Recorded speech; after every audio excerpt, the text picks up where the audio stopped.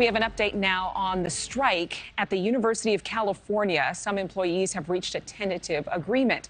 And Alex Capriello, he's live at UCLA with details on the agreement and why this strike is far from over. Alex, good morning to you.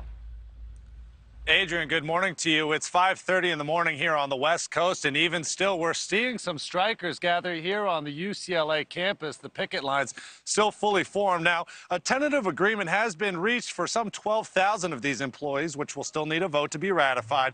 But there's still no in sight for the strike. Keep in mind, there's about 36,000 other employees that still need to reach their agreement, and that's really causing some major disruptions for hundreds of thousands of students all across California.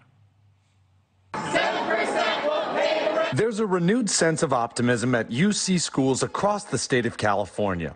2 of the 4 bargaining groups have reached a tentative agreement elevating pay and working conditions for 12,000 postdoctoral employees and academic researchers. Even still, the picket lines will remain in solidarity for the 36,000 others hoping for a pay increase and added benefits. It's an important fight for us to be able to build a contract that makes sure that we are compensated fairly, that we are able to pay for rent, that we are able to survive here in the city that demands so much from us.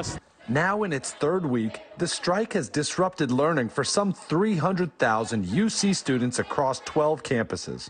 Allie Polanski, a senior at UCLA, says some of her lectures have been moved online and her weekly discussion sessions with TAs have been canceled. That's critical learning time to ask questions and understand concepts.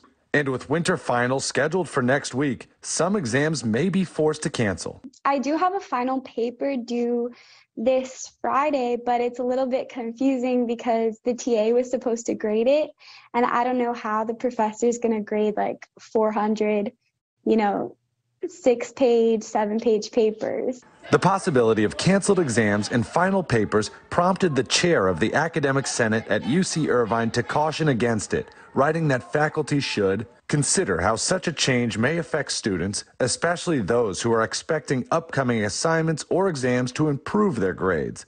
Their disappointment could lead to grade disputes and pursuance of formal appeals.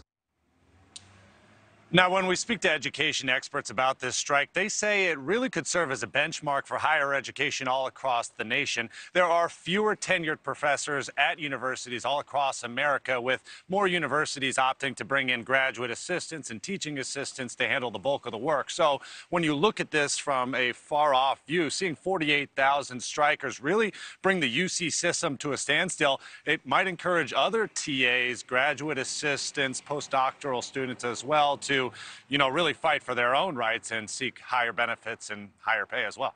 Adrienne?